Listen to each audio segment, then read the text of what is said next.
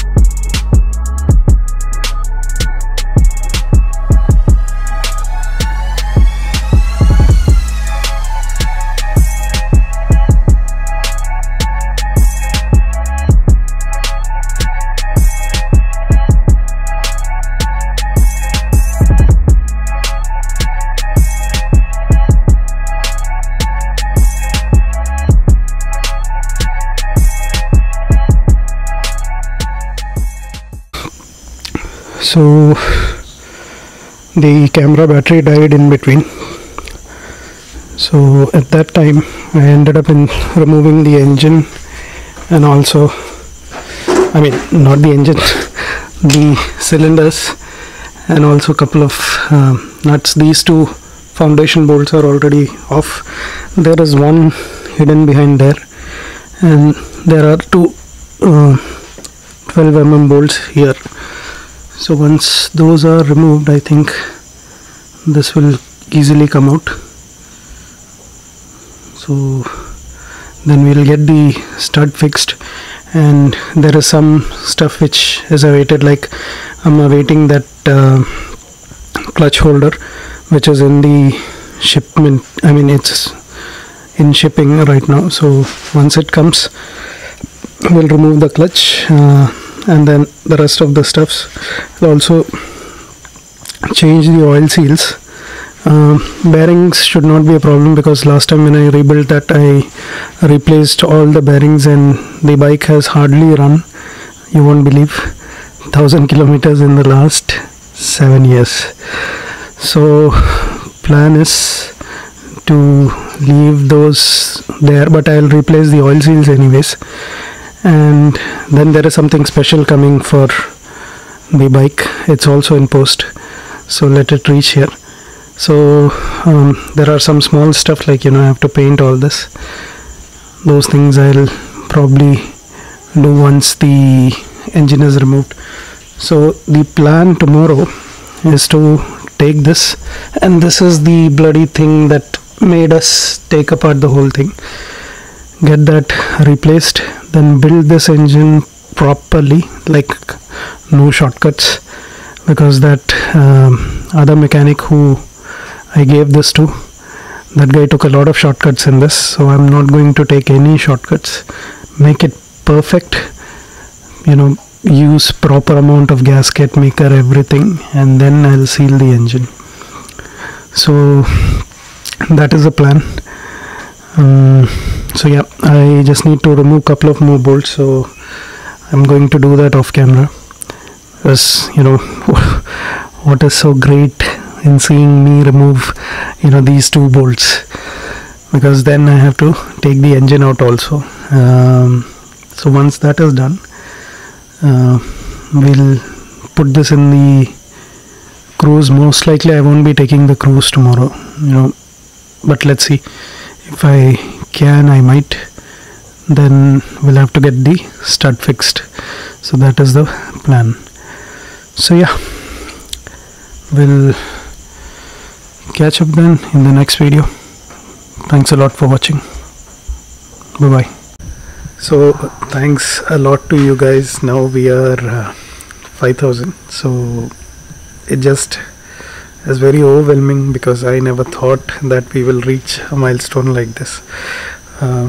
I was not sure there would be one guy who would like to watch the videos that I create. Now we are 5,000. So thanks a lot to you guys. Keep supporting me the way you have. Thanks a lot. Bye.